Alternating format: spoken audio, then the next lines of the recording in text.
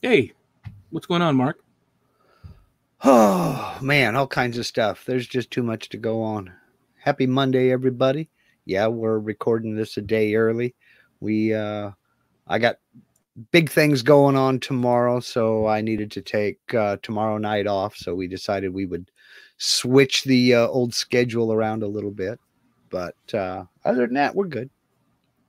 Well, good. I know you have a busy week ahead, so Yeah. And Monday feels quite comfortable. It smells Monday, but it's okay. Yeah. I think we'll make it. So, you were talking about something to tell me earlier on.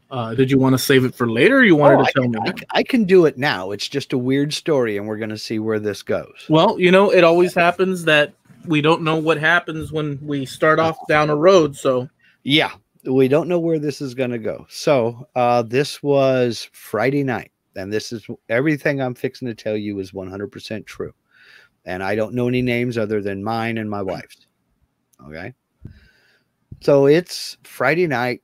We go to bed. Everything's great.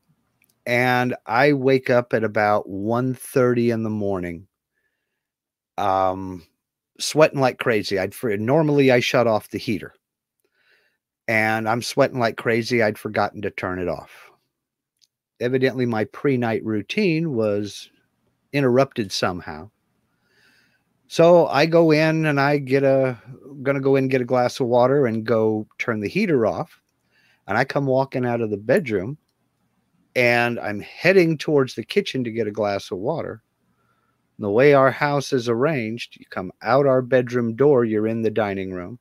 Living room is off to the right, kitchen's off to the left. And there's a pass-through, so you can talk back and forth between the kitchen and the living room. Okay. Well, I step out of the bedroom and I head over to the kitchen, and just out of the corner of my eye, I see something weird and I hear something, and I turn and look, and there is a guy laying back in my wife's recliner, shoes off, sound asleep, snoring. In your house? In my house.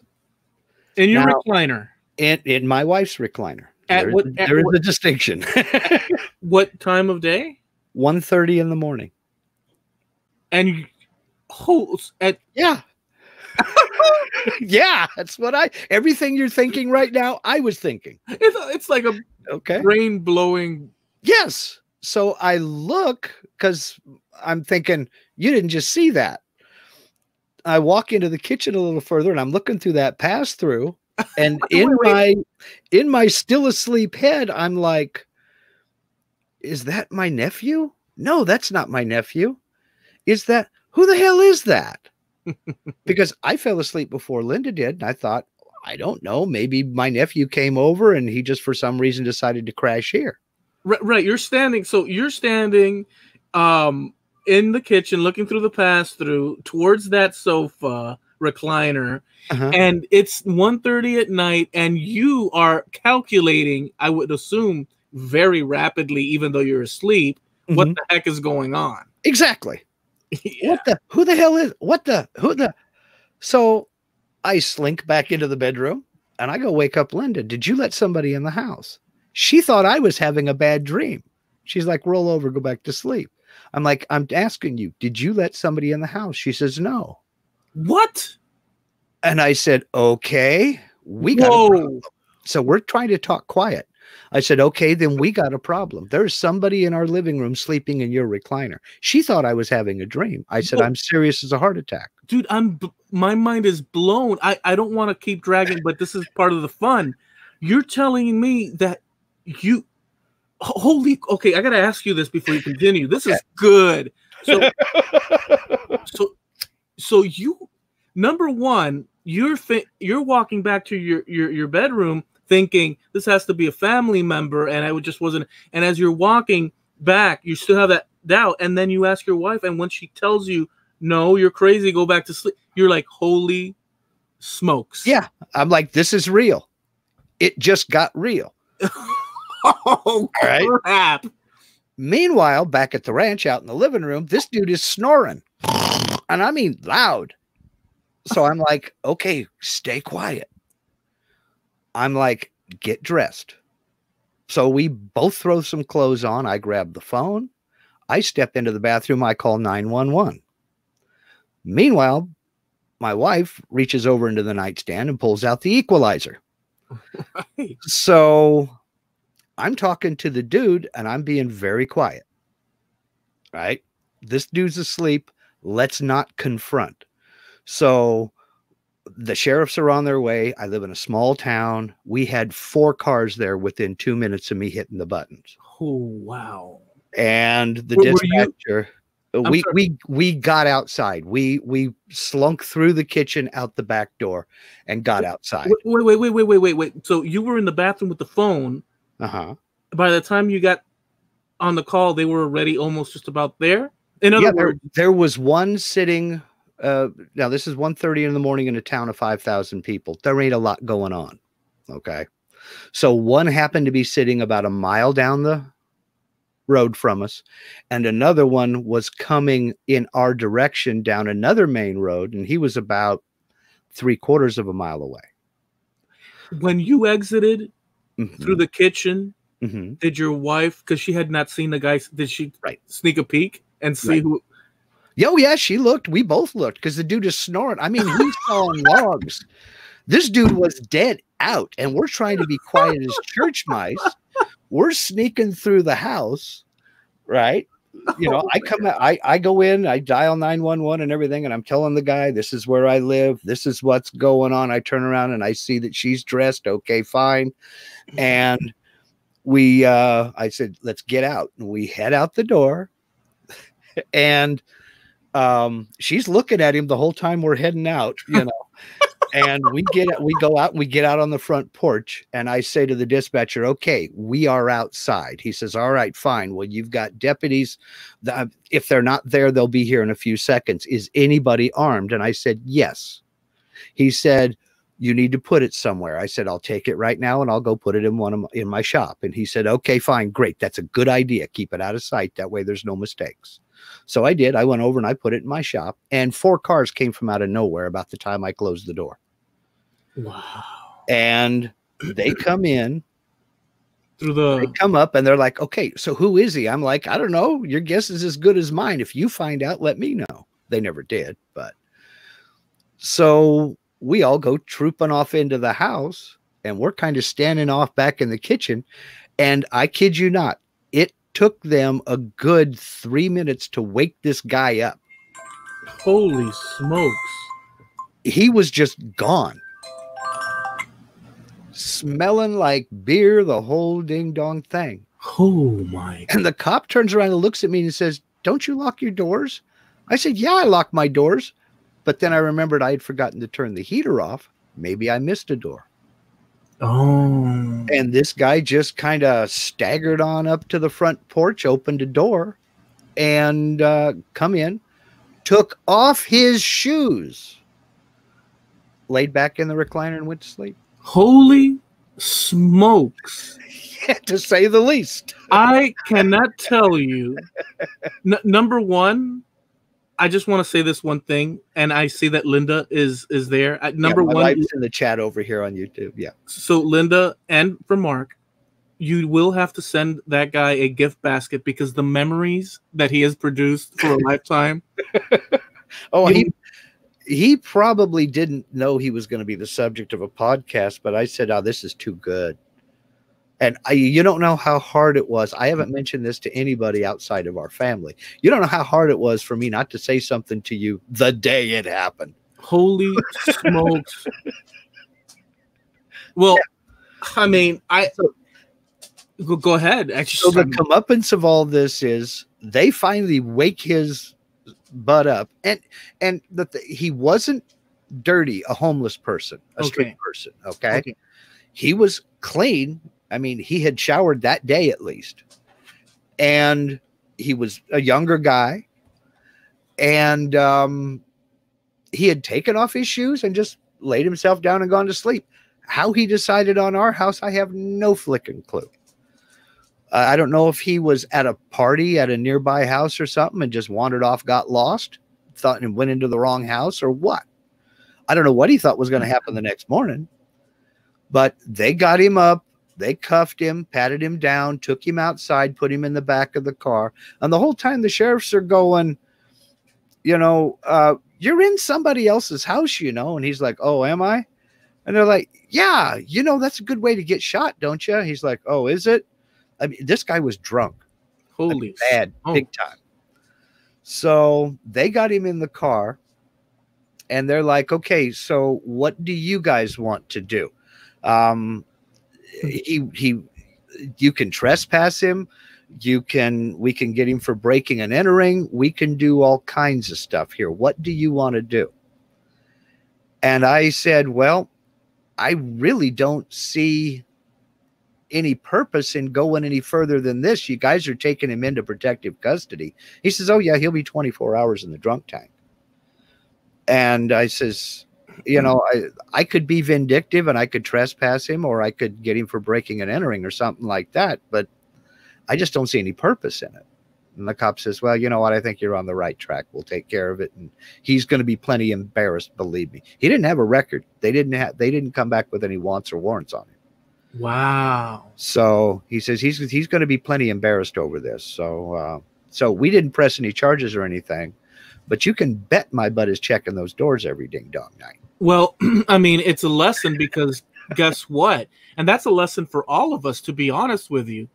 I hear people say, where I live in such and such a place, we leave the doors open because, that's how, and we're not here in Miami, and sure as hell, I guess not in your neck of the woods. Well, like I say, I live in a small town of 5,000 people. The next big city is Medford, and there's 80,000 people there. I wouldn't even dream of leaving a door unlocked there. You know? But out here, there have been times that I have forgotten. And I do need to be more vigilant on that. The police, one of the officers said, wasn't one of you armed? And I said, yeah, it's in the shed. He says, okay, that was a good idea. I says, I'm not going to get it out until after you leave. He says, that's another good idea. Well, I want to rewind because I think that the most delicious part of this story is you. And I don't know, in my mind, I'm picturing you in some, like the robes, the night robes, and you're walking out, it's 1:30 and you see this bulk. Yeah, he's a big guy too. He's about, I don't know, Linda may have a different opinion, but I think he was about 5'11", but he was over 200 pounds and it wasn't fat. He was muscular. He was a stocky kid. I say kid, he's in his early 20s, if that old. So Okay. He's a young guy. Well, you couldn't make out his face, but when he was sleeping on the couch, or yes, you could. Oh yeah, I could. Yeah, I could have short hair and a beard. So you're looking at this. It's 1:30 in the morning, and you're frozen. Yeah, you're and like, that's what threw me. He's got short hair and a beard, and so does one of my nephews. And I'm like, is that? No, that's not. Is that? No, that's not him. So the awesome part is also that you walk back to the quietly, by the way. Yeah. And you wake up your wife and you explain to her, she's looking at you and the first thing she says, go back to sleep. Like saying, she thought I was having a bad dream or something. No, I didn't let nobody in here. And I'm like, all right, get dressed, now. But did I just want to know this also. Did something a switch from her incredulous, she's sleeping, you wake her up and she's like, come on, man. And from the moment you explained that, did a switch flip, or was she did she accelerate into it, or was she still in like when I say she did 22 years in the Army, I mean she retired as a sergeant first class. She was the first female platoon sergeant in an attack helicopter battalion. She didn't spend her career behind a desk. The train, you could see the switch was thrown. The military training clicked in. It's like, okay, cover and concealment. Are we going to engage or not? And I'm like, all right, Annie Oakley, let's get outside. The cops get paid to be macho. This guy is snoring away. He's not a threat to us. We'll get in trouble if you go out there and just start shooting. I'm thinking all this. I'm not saying it all.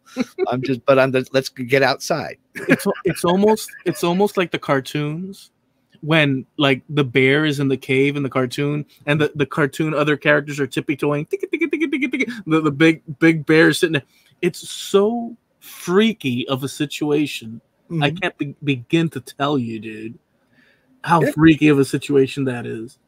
Oh, yeah, serious. Because, I mean, you could see it click over. The tumblers fell into the place in her mind. Meanwhile, back at the ranch, the BB in my puzzle is stuck in a corner, and I'm still trying to figure out, am I really seeing somebody snoring in my wife's recliner in the living room? Did you do one of these with your eyes? Only about 100 times. So, I'm in there talking to the dude on the phone, talking to the dispatcher, waiting for her to get dressed. And meanwhile, I hear the magazine snap into the equalizer, and I'm like, okay, here we go. Shit just got real. Man. But like I said, he was no threat, but we were watching for targets of opportunity because we didn't know if he had friends who were less peaceful.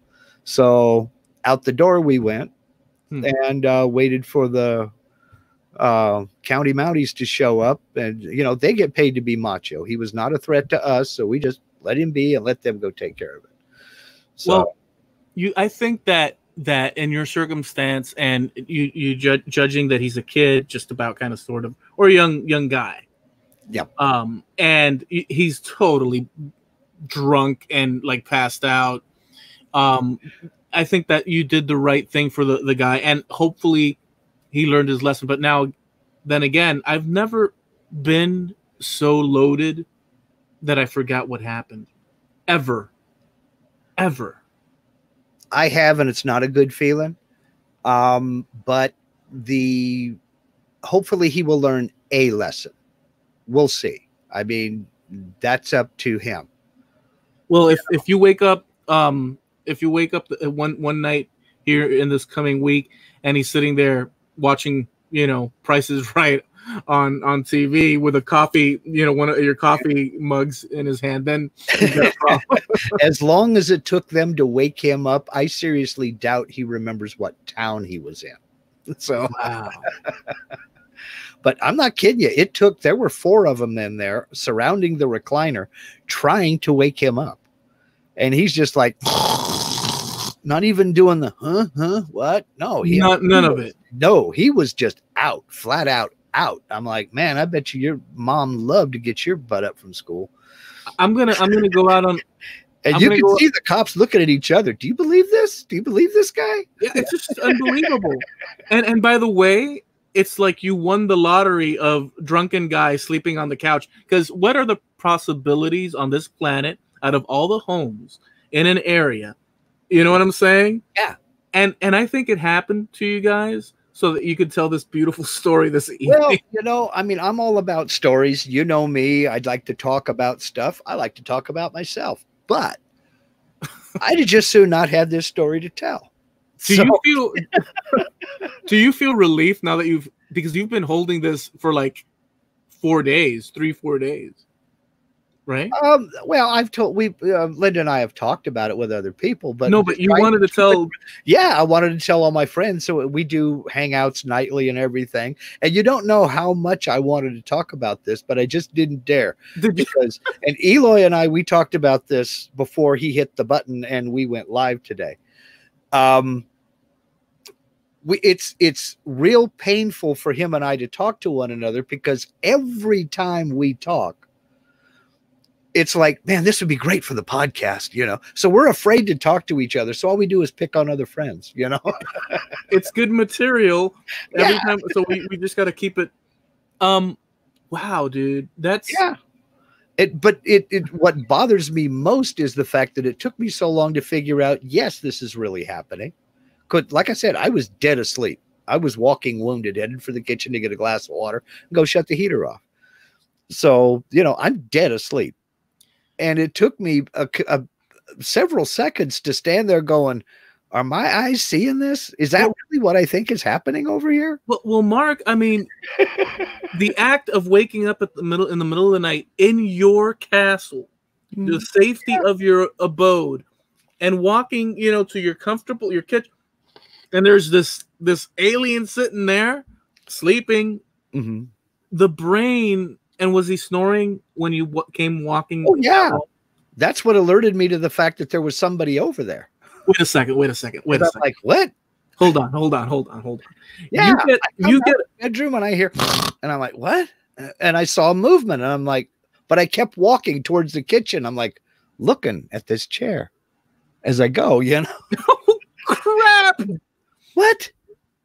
It's such an awesome thing, dude. It's such an awesome thing that happened. I swear to you. I don't think it was all that damn awesome, but well, no, it's the story after the fact. It's like, okay, I'll tell you this. I've only had, that I can think of right now in the moment, 2 weird situations that were not even close to what you've gone through. One, I was a kid walking back home sometime in the 80s from my friend's house here in Sweetwater. My car's old Pontiac was sitting out front. And as I'm walking, there's a guy sitting, holding the steering wheel. He's an old guy, maybe for me back then, maybe in his 40s. And he's playing with the steering wheel. And I swear to you, have you ever seen like a perfect movie hobo? The way they're dressed with that it's like brown rags that just drape over that whole. He basically looked like that.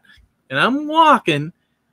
My dad's inside, probably taking a nap, and my mom's in the kitchen, And I see this guy in my dad's car. I'm like, what the heck is going on? I went in past the car. The guy didn't even pay attention. He's like trying to drive. Mm-hmm. And I'm like, this guy's trying to steal the car in broad daylight. And I went to my dad. I said, Dad, there's someone in your car sitting in your driver's seat. And he was in his underwear. He got up and he ran out the door in his underwear. And he said, get out of the car. Oh, get out of the car. The guy was stumbling. He was drunk. And he went down the canal and faded away. So that was something that closely. But what happened with you? Oh, boy. Well, I worked in casinos long enough to know that when someone's intoxicated or when someone's been drinking, they can react in several different ways. And this dude's dead asleep. I don't know how he's going to react. So I figure let the county Mounties do their job and we just get out. He wasn't a threat to us. He wasn't a threat to anybody but himself in his current state. But we didn't know that. So I figure just get out of there, get out of the kitchen, get out of the house, and let them do their job. And it all worked out for everybody. Now, what happened to him after they took him away, I don't know. I know they will keep you a minimum of 12 hours. Yeah. The cop said 24. I don't know why he said that, and I don't know how long they kept him. But I know that if you're intoxicated, they will keep you a minimum of 12 hours. And from there, I don't know. I'll go out on a limb. He was in his 20s, maybe pushing 30, thereabouts. No, he wasn't that old. He was early 20s. Okay.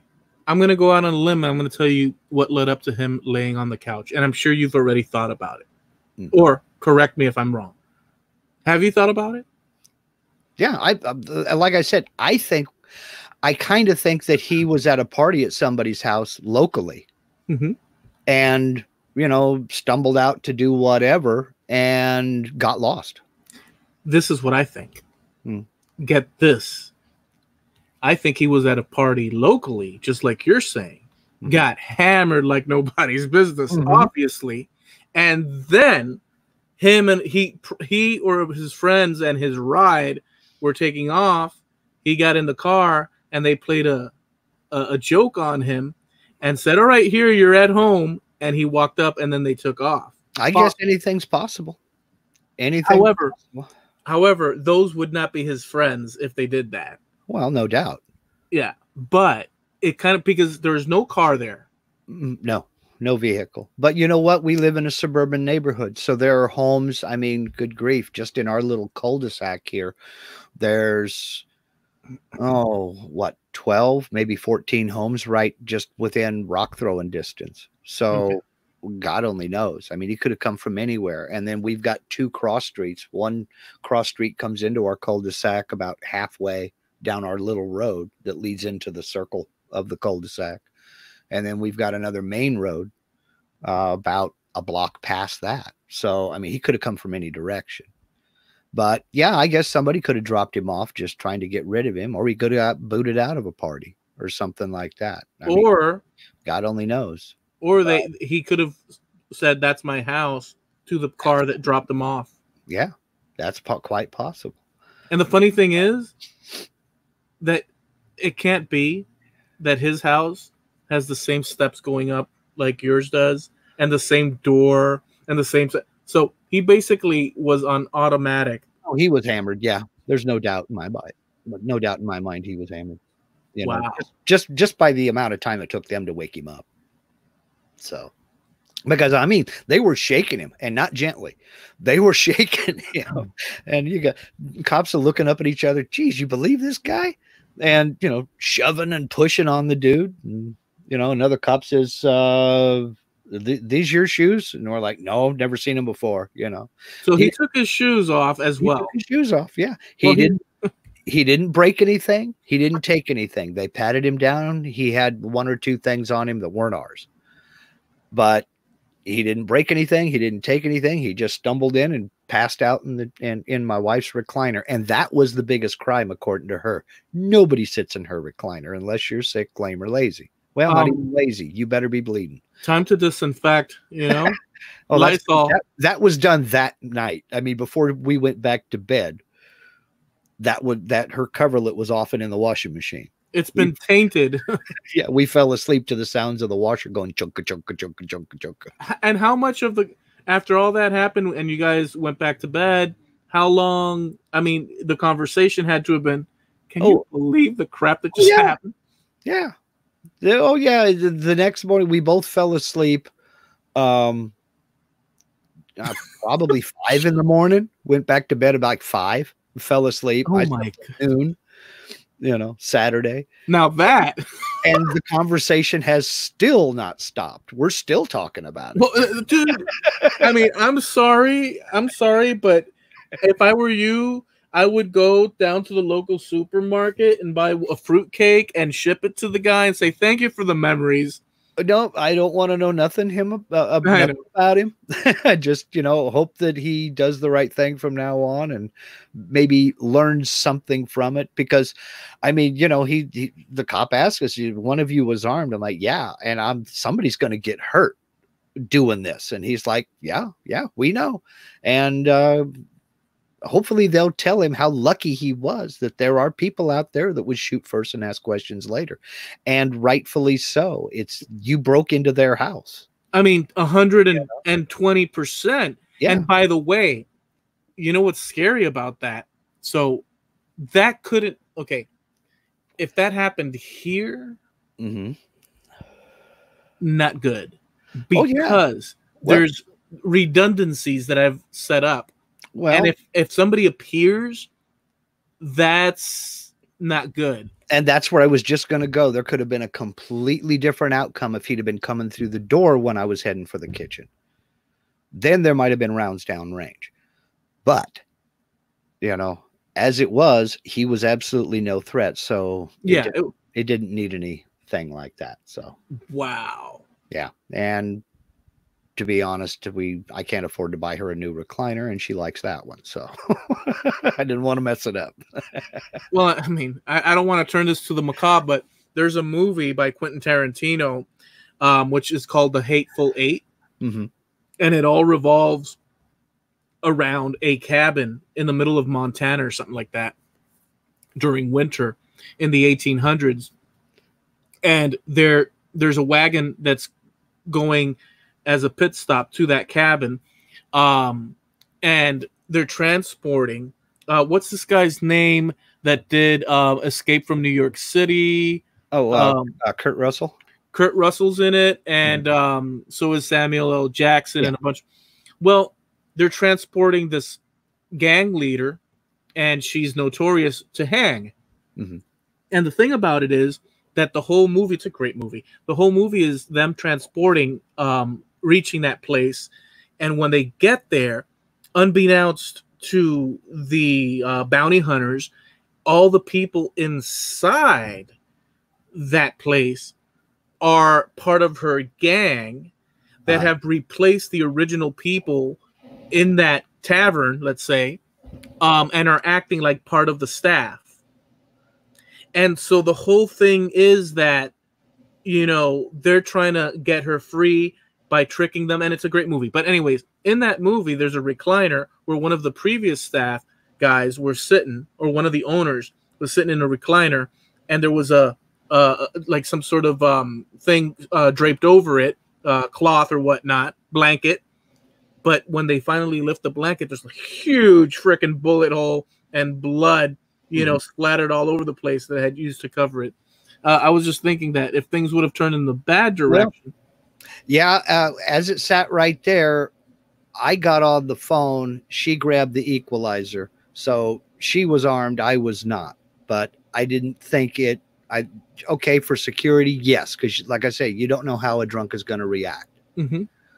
But I, at the moment, didn't think it warranted it, but I'm glad she had it out.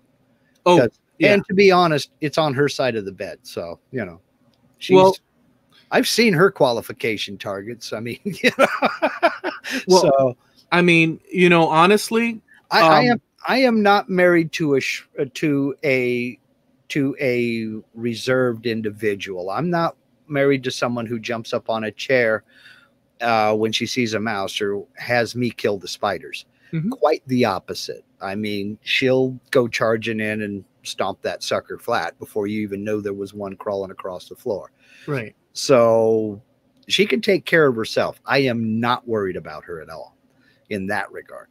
But the situation just didn't warrant it. So, you know. Well, of course. But we're just glad everything turned out the way it did.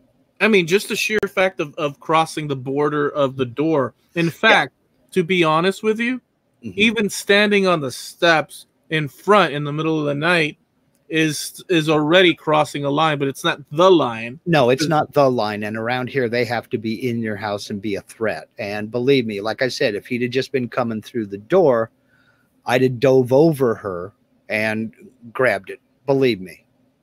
There would have been a completely different outcome, because that is a different situation entirely. So, well, I guess I did have a little bit of situational awareness. I was just too blown away by the whole situation. I mean, it's almost like, well, I guess you could, but you can't write this. It's like, who gets up at 1:30 in the morning to go shut off the heater and get a glass of water to somebody snoring in their living room on the recliner?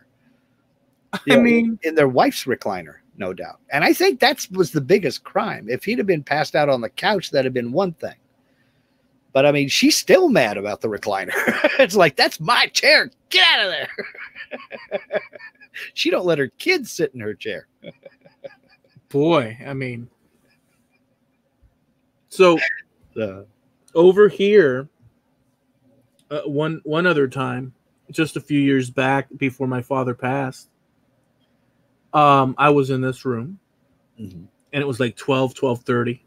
My dad was in the other room, fell asleep. It's midnight. Yeah.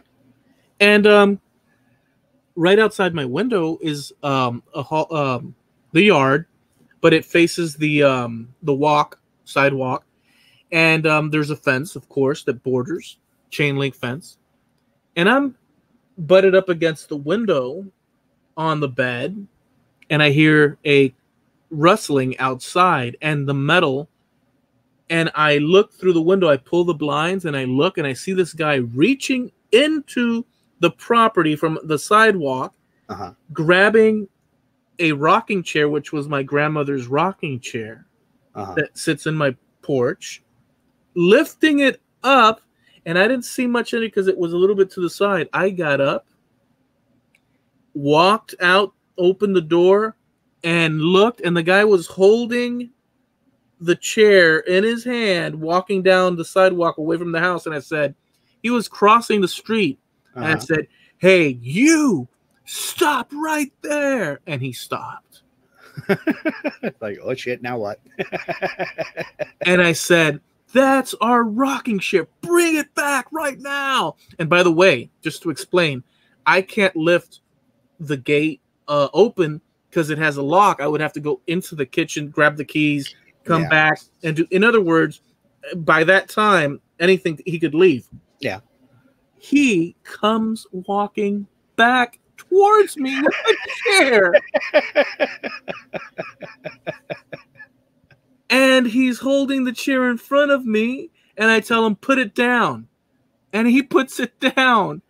And I said, you're stealing from us. What's your problem? And he says, I'm sorry, I was just borrowing it. I was going to bring it back. That was his excuse. The guy's got to have a few screws loose. Mm-hmm. Meanwhile, my dad got up once again in his underwear, walks up, and he says, why are you screaming at 12:30 at night? What is wrong with you? At me. The guy is standing there watching my father chewing my ass out. And I'm looking at my dad, and I said, Dad, he just stole our chair. And he looked and he says, call the police right now. And he walked back in. I called the police and I said, you stand right there. The police are coming for you right now. And he's standing there. And you can see him starting to edge. And he started to slowly, I said, stop. But this time he had courage and he kept walking, and he started walking down the street again. And then the cops came after he had gone, and they went pursuing him. I never heard anything of it again. But the guy had to have a bunch of screws loose, because there's no way that well, what do you want with a rocking chair anyway? He had to be a little bit on the Well, anyway, that's so that was our excitement. How was your Friday night? It was just weird, man. That is super weird. Wait a second, did we hang out that evening at all? Yeah. So and then I split from the hangout. Everything was fine and normal, and then we went on to the adventure. We went on to bed, and stuff happened overnight, and then woke up the next morning, and it's like, did that really happen? She's like, yes, that really happened. So that was an adventure. I'm here to tell you. It sure was. But I really just hope that they impress on this guy how things could have turned out, because I mean, all the pieces were in place, and if he would have made the wrong move, somebody was going to the hospital, and so and nobody wants that. No, and nobody wants that, and nobody wants that on their conscience, because deserved or not, do you really want to be thinking about that kind of thing for the rest of your life? Jesus, no, you don't want that on your conscience. I mean, sometimes there's situations. Look, if you're not given there are rules, and they go beyond, in my opinion, law. They go beyond they go to survival and protection of your, and it's a very distasteful situation, but if people want by force to do harm, it's unfortunate. It's unfortunate. Yeah, it is. But like I said, I think it was just, I think this guy's he's probably already forgotten about it, or maybe he's still dealing with a little bit of embarrassment. Oh, he's got to be still dealing with it. And just maybe, I hope a lesson was learned. I'm not naive enough to say maybe he learned his lesson, because I don't think that folks who have one encounter learn a lesson from that first encounter. But, what can you say? It's a shocking thing, to be honest with you. Yeah. I'm glad you shared it. I think this is going to be a phenomenal episode. And incidentally, I don't know that it's going to make a run for what you call Atom Smasher episode, but I think it's right up there. I think it's going to surpass the Atom Smasher. Well, because you have it vividly in your memory. Oh man. So last week when we did the show, and by the way, folks, you could catch us every Tuesday at 9:30 Eastern or 6:30 West Coast time. Yep. And what's that? 6:30 Pacific. 6:30 Pacific on Spreaker here on YouTube. Here on YouTube and on Spreaker. We have our shows up there, so you could go check that out. Trampled Underfoot Podcast. But now we have a website, and it's trampledunderfootpodcast.com, and you could catch our past episodes there as well by pressing the Wayback Machine. So we have checked them out. We have a lot of fun, and this was exceptional thus far. Right. Yep. Yeah, I think it's going to rate higher than the Atom Smasher episode. I like the Atom Smasher episode. That was the imaginings of a 5-year-old kid. This is the nonsensical ravings of a 58-year-old man standing in the middle of his living room going, am I really seeing what I'm thinking? Or in the middle of his kitchen going, am I really seeing this? Is this really happening to me? Nah, it can't be. It's crazy, dude. So, you know, in the previous episode, we never got to the subject that we were going to I previously wanted to throw at you. Unfortunately, I didn't. I reserved it, but I didn't reserve the full thing that I had set up. But I do have. I don't know how we're gonna transition into this, but we do it effortlessly.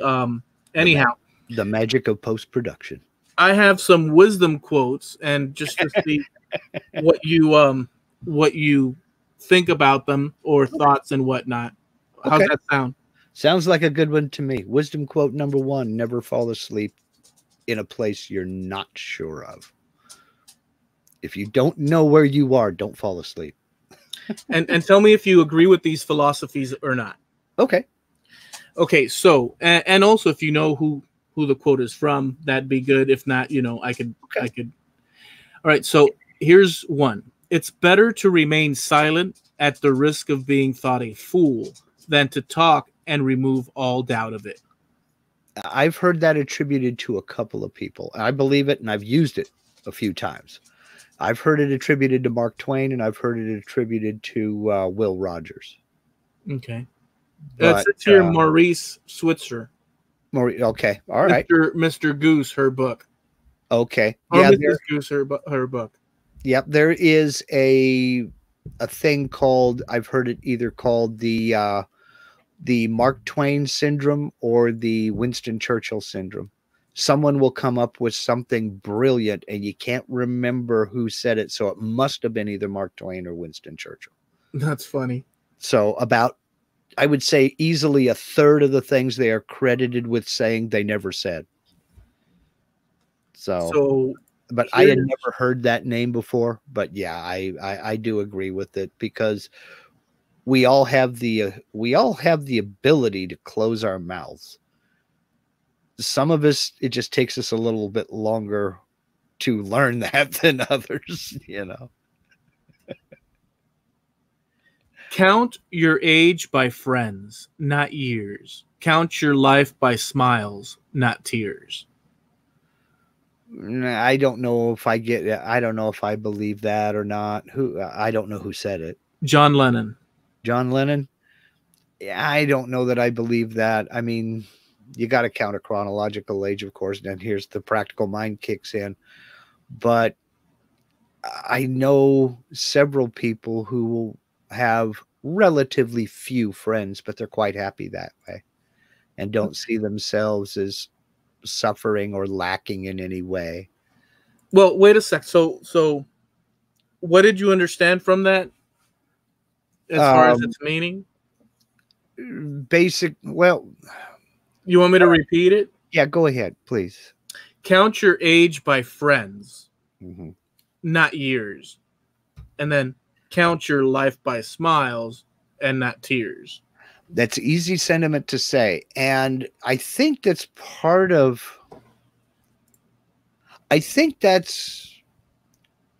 human nature. We tend to forget, unless it's a super tragedy, unless it is a tragedy, we tend to forget a lot of the bad things and remember the good things. Like I can sit down with anybody who was in the Army, and I can swap military stories back and forth all night long. And I can recount a lot of fun and a lot of good times and the people I knew and some of the crazy stuff we used to do and some of the crazy stuff that happened to us. But you tend to forget the bad stuff, like physical training tests and pulling guard duty and maybe even KP and just the general BS, for lack of a better term, that turns a lot of people away from the military and makes people want to get out. But you tend to not remember that stuff when you're recounting and having, swapping sea stories or doing whatever. Yeah. So, but I don't know if I agree with, I don't know. I guess a man in his position, it was easy for him to say. Yeah, he's got poetic license and sure. Well, he was a songwriter, for crying out loud. He's used to thinking in those terms. They sound like lyrics, and they could have been lyrics. Here's another one. Okay. It's the mark of an educated mind to be able to entertain a thought without accepting it. No, I don't know who said that. Aristotle. To entertain a thought without accepting it. Nah, I don't think I agree with that either. I agree with that one. I don't agree with that. I think it comes down to ego and being an opinionated person. I don't think education level has anything to do with it. What he's trying to say there, and you tell me what you think, is that imagine you're sitting at a table, and someone comes to you with a concept or an idea, or various people. Some you're going to agree with, some you might not, and whatever. There's a whole range of things, but you can entertain the information brought to you, even though you may not accept it. Your willingness to listen and challenge your held beliefs is a sign of intelligence. And I agree with me personally. I agree with that, because if what I believe is strong, and I'm brought, what I believe is correct, better said, and I'm brought information that counters it, I can easily, if not, I need to adjust my beliefs. If my intent is truth, I need to adjust my beliefs. So I agree with that particular quote. And I can see where you're going, and in some instances and situations, I could agree with it, but in a lot of them, maybe I don't agree. Because, I mean, for instance, a person who is not educated. I mean, my grandfather was, my grandfather who taught me most of what I know about woodworking, he never went to high school. I don't know if he made it into junior high, because they were a farm family. They were expected to work on the farm. But he had been a carpenter for most of his adult life. And if somebody came in talking to him about carpentry, and he might entertain what they were saying, but if he knew it was wrong, he knew it was wrong. Oh, well, they're not, that's not, so that doesn't enter into it. I don't think that education level has as much to do with it as common sense. So if he's saying common sense is, a portion of that, then okay, fine. But I mean, you can have, if somebody comes up talking smack about, no, you don't frame with 2x4s, you frame with 1x4s. I'm not even going to entertain that thought. It's going to be, what the heck are you talking about? Well, no, but we're not. So let's not so okay, so let me try to do this. So let's not sort of divide it down to its basic, Right. any everyday situations, but in a level of pondering a little bit deeper, let's say, because he was a philosopher.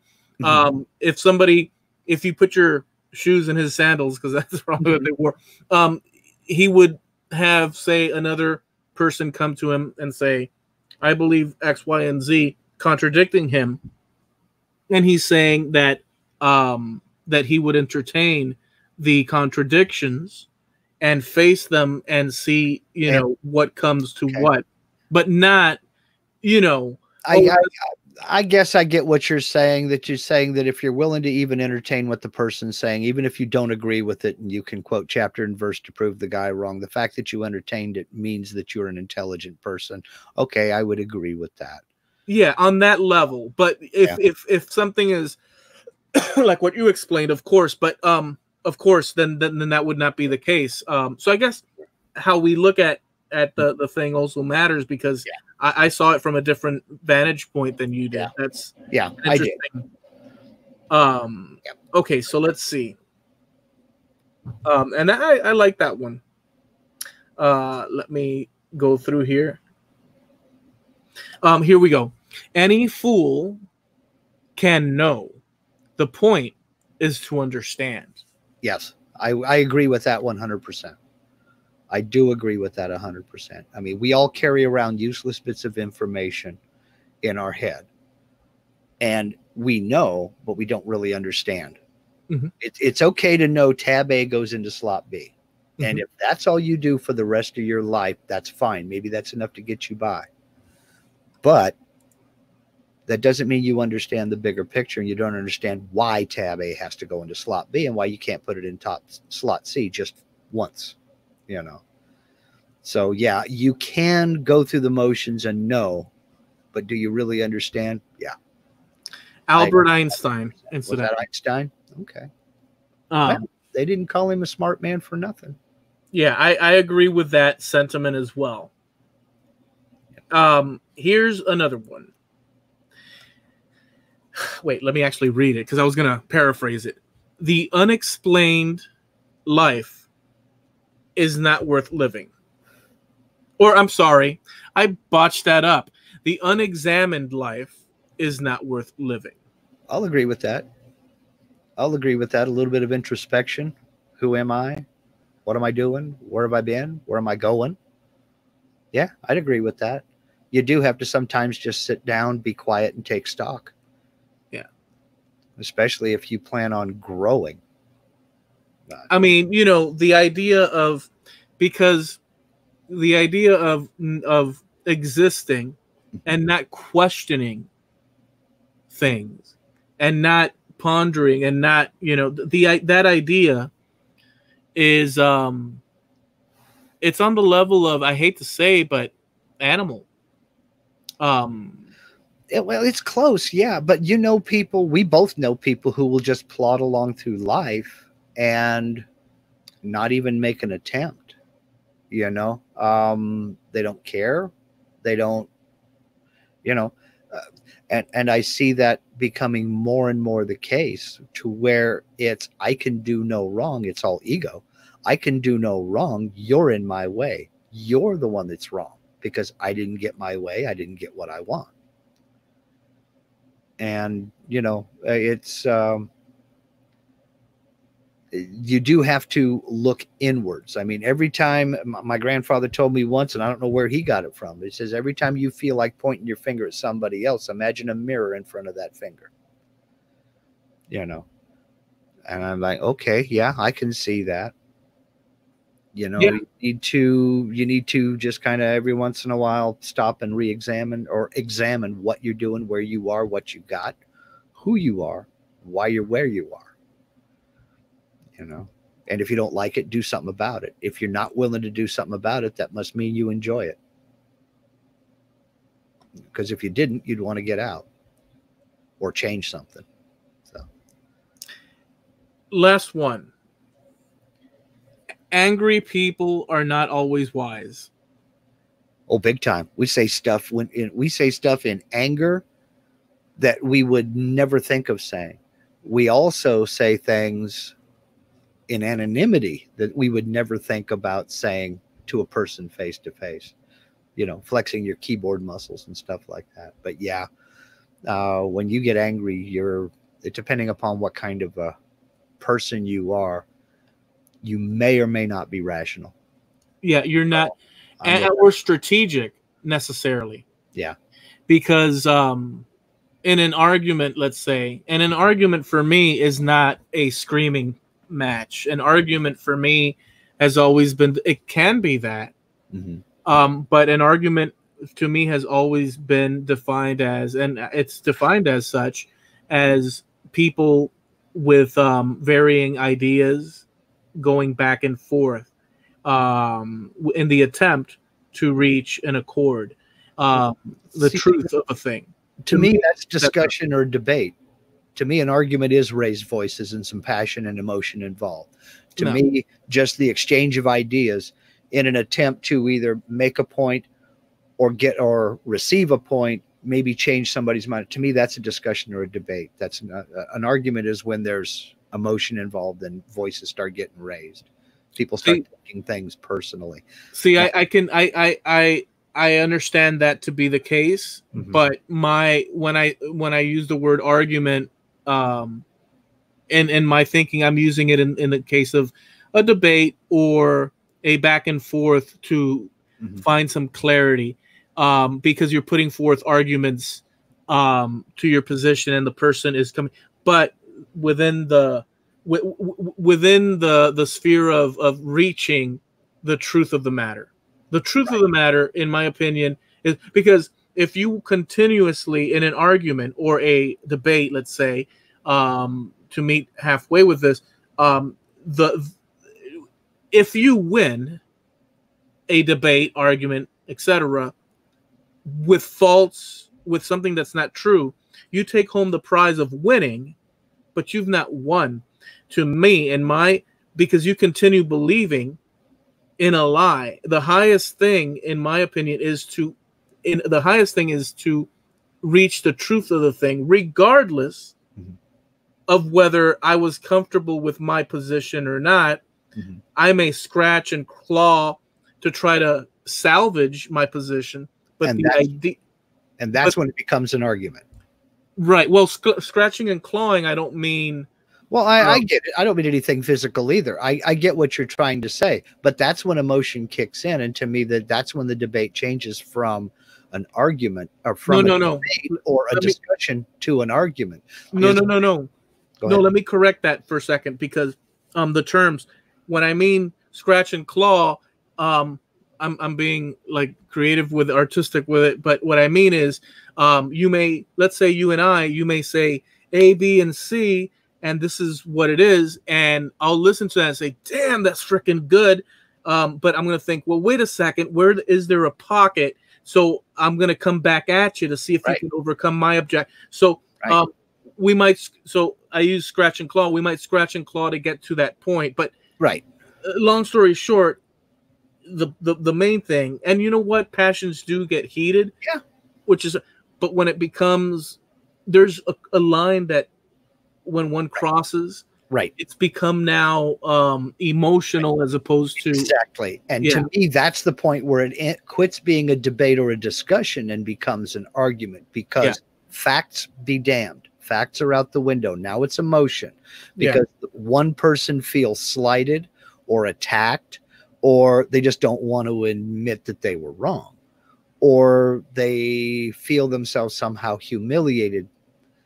When emotion takes over and facts be damned, facts are out the window, then you've gone into an argument from a discussion or a debate, to me. Yeah. And I agree with you. We're always balancing us human beings mm-hmm. with reason and the emotional thing socially.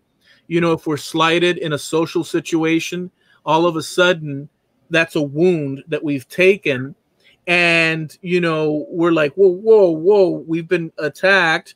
And then it can get vicious from there. But humans are always balancing between the rationale, of the truth of a matter, and then the emotional thing, and the language that's used in conversation or Right. argument or discussion is as if a word is said that reaches the other guy's ears that creates an offense, and maybe the confusions can occur, and it can lead to all-out war as well. So Right. humans, unfortunately, we have to deal with this. Yeah. But we're talking about the passion and the emotion that gets involved in. Quick, Mhm. what was that quote again?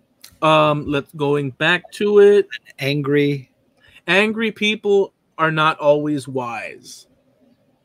There you go. Mm-hmm.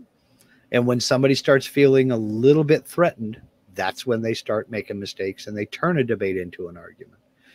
You know? So I don't. Or well, last bit about this, and I'll tell you who did it. Or that you just said, or on the other side, the imposition of a point of view in an argument via force, Right. is also an aggressive. In other words, you can impose without allowing opposing, views come in, and you could push for your point of view, but you're not looking for the highest level of an argument, which is truth. Right. You're not exactly. Truth is out the window. See, and that's something that a lot of folks won't even acknowledge, let alone admit to. And that is, the truth is neutral. The truth has no agenda. The truth has no personality. It just is. Mm-hmm. And it's a case of the sky is blue. You can give me a million reasons why you think that's wrong, but it doesn't alter the fact that it is. The quote came from Jane Austen, Pride and Prejudice. Actually, well, absolutely correct.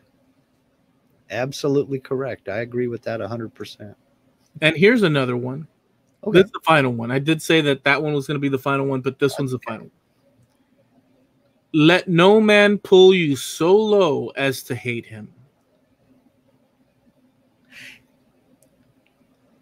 How do you feel about that? As a word nerd, I can agree with that, because to me, hate, words mean things, and we throw that word around a lot these days. And the word hate, a lot of the sting has been removed from it, and a lot of the thought and emotion behind the use of the word has been removed from it.